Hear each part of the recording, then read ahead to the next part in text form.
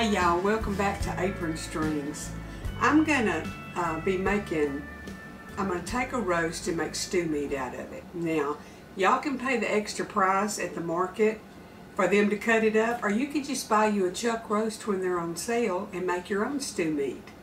Now, Troy said what sounded good to him, and I told y'all he hadn't been eating much lately, was the meat like we make soup with stew meat, but he don't want all the vegetables in it. So I'm going to finish cutting this roast up and show y'all what I'm doing. And I'm going to put it in the pot. I'm going to boil it for bring it to a boil for about 10 minutes, maybe 15. Then I'm going to drain that juice off. Then I'm going to add some more water and boil it and season it until it's tender, like I would if I was adding all my vegetables in.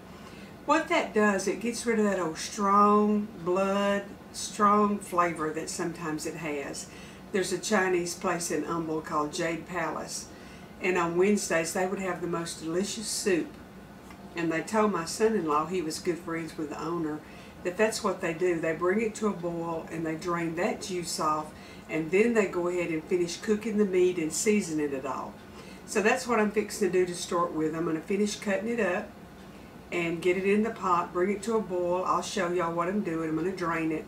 Then I'm going to put liquid back on it, and I'm going to season it with onion and garlic and beef bouillon and the stuff that I put in the vegetable soup, but he won't have the stuff in the vegetable soup. Now, he said he might like a potato or two cut up in it. We'll see. But I will season the broth, because he said to drink the broth, it'll be kind of like bone broth, but not made with any bones. So we'll see how he likes it and if it's what he wants. And if it isn't, then I'm going to go ahead and just add all my vegetables to that water, make a big old pot of vegetable soup. But we'll see what's going on. But I thought I would bring y'all along. I'm going to finish cutting this up, and all I'm doing is just cutting it in pieces, and I'm leaving the fat on it so it'll flavor the juice. So I'm just cutting it in like 1-inch strips and then in squares. Some of it's a little bigger than others, but that's just how I'm doing it.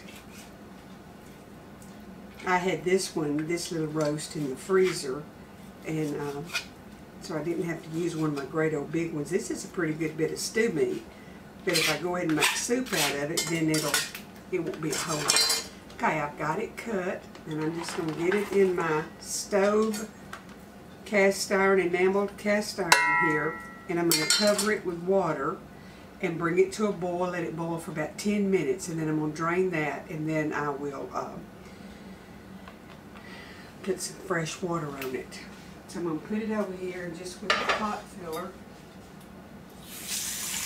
We'll kind of cover it a little bit. Get down in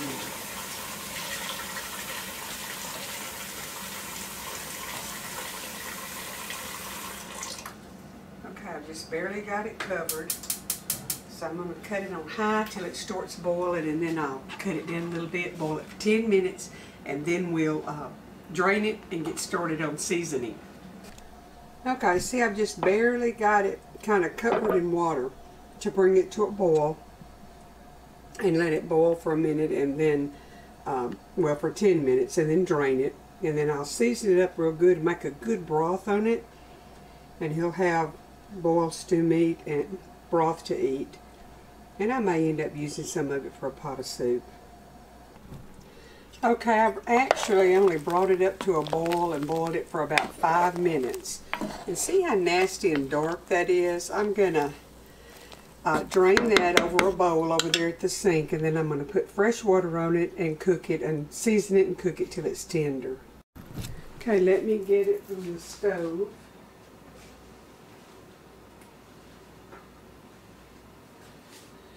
Because it's hot and it's heavy. Just going to pour it in that bowl through the colander. And I'm not rinsing the meat, so some of that will still be on it, but not the full amount like that. Drink some of my meat in there.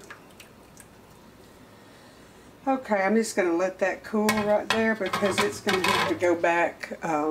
It's going to have to go outside for the animals. I'm just going to go ahead over here and put some fresh water on this.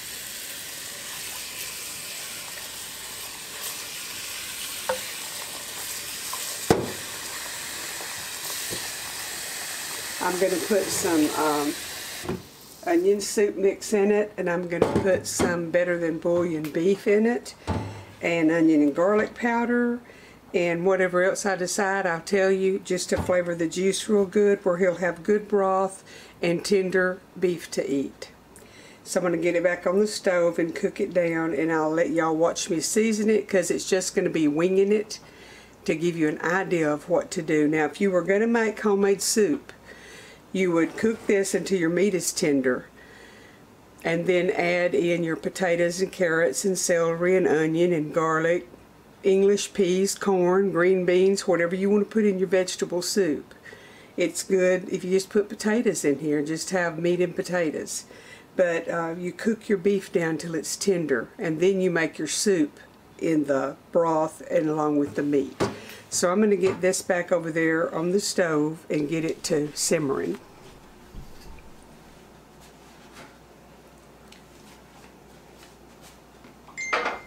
Now, to start with, I'm going to put it on high, and then when it comes to a good boil, I'll go ahead and cut it down, put the lid on it, let it simmer and get tender.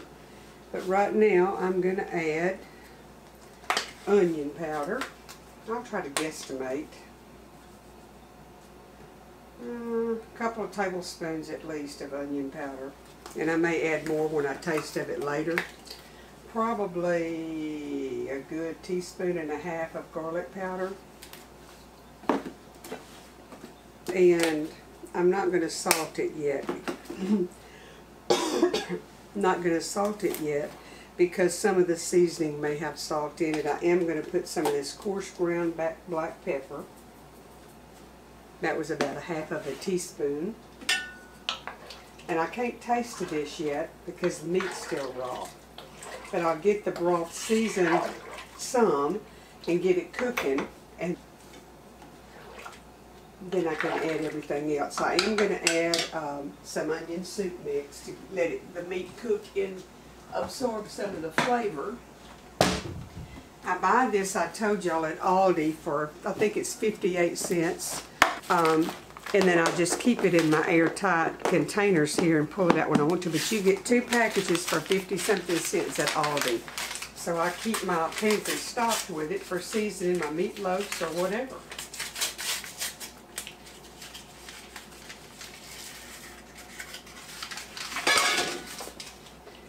So that'll help flavor the broth.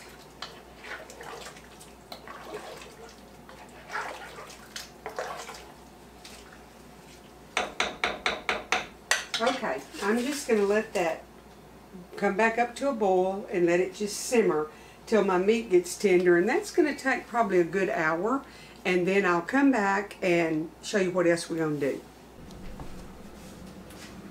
Okay, I got my Better Than Bouillon beef out, and if I can get it open, I'm going to put me a spoon of that in there.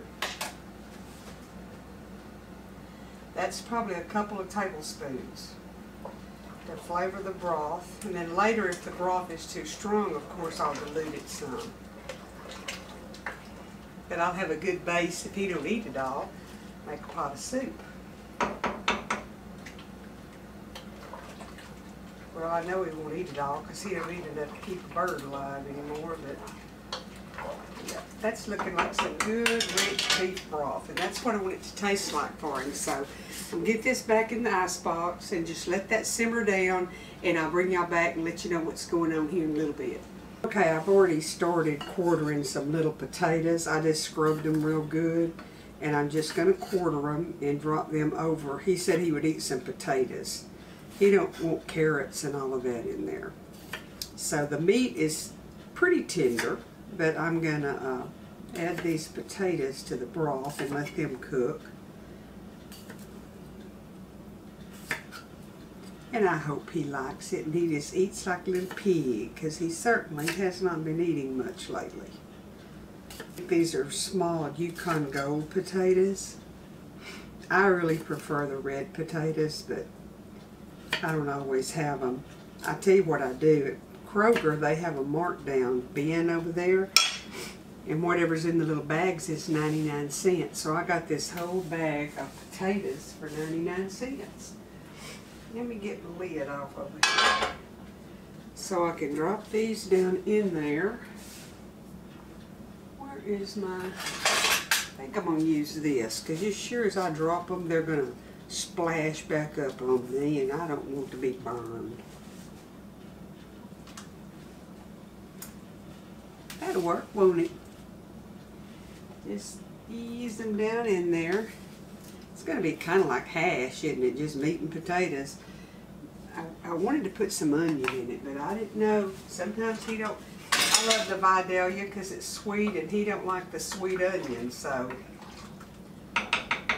let me get y'all over here to see what it looks like, and I'm gonna cook it till these potatoes get done, and then we'll dish a little bit up and taste it. Okay, it's just barely simmering along because I've got it on simmer. But see the big old hunks of meat, and they're getting tender. I can kind of tear them apart with my wooden spoon. So I'm going to taste of the broth and see what I need to add to it. Probably a little bit more onion powder and a little salt and this and that. But I'll get it seasoned up, and then we'll dish some of it up here in a little bit and taste of it. Okay guys, you can see that it's still simmering, but the potatoes are very tender. You can just cut them with your fork. And the meat is fall apart tender. So this should be what Troy was wanting. Just stew meat with potatoes, and the sauce is delicious. I'm going to dip up just a little bit, bring it over there and taste of it. Okay y'all, what started out as just a chuck roast ended up into a wonderful well, pot of stew, I guess you could call it, because it has all the seasonings, it has the meat and potatoes in it. Now I'm going to taste of it. I've already tasted of the broth, and it was good. The potatoes I could just mash with my spoon and cut them in half. I'm going to show y'all this meat, how tender it is. Let me see if I can get it. I can just mash it. See how it's just in pieces? Very tender. I actually got it boiling, boiled it 5 minutes and drained that off, put fresh water on it. I put onion powder, garlic powder, salt, black pepper, onion soup mix, and Better Than Bouillon beef in it. And tasted it till I got it like I wanted it to taste. Then I brought that back up to a boil, and I cut it down to a simmer for, it's probably been simmering for an hour, 45 minutes to 2 hours till the meat was real tender. When my meat started getting tender, then I quartered my potatoes and put them in there and let it continue. I cut it up a little bit where the potatoes would cook. But I'm going to tell y'all something, this is good.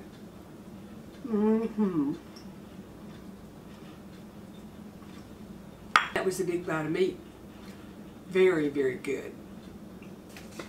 And every time I eat meat on here, I think, oh no, when I smile, I'm going to have a mouthful of roast in my teeth. But anyway, if you buy stew meat at the store, they just cut it up just like this and make stew meat, and it's usually more than what a roast is on sale per pound. So this is a way for y'all to make some good soup or stew out of roast beef, make your own stew meat. Serve your family something good and hearty. Now, for me, I would have added some green beans and some butter peas, those little lima bean looking in the frozen food section. They call them butter peas or little butter beans. I would have had corn and tomatoes, and I'd had a little bit of carrots and maybe a little shredded cabbage. I put everything in my vegetable soup. Of course, onions and garlic. But Troy don't like all of that. He doesn't like he said the carrots make it too sweet, and Vidalia onions are too sweet for him. Maybe I'm not sweet as he is, and I need some extra sweetness. I don't know. But anyhow, the stew is good, and I hope that he likes it. If he don't do anything but drink the broth off of it, I hope that he will enjoy it. He's getting around pretty good. When he don't try to do anything, he can sit down and breathe, but when he tries to do something, he don't have enough air. But we're just living each day we got and enjoying it, and he's doing what he feels like doing, and if he don't feel like doing anything, hey, he's retired. He don't have to.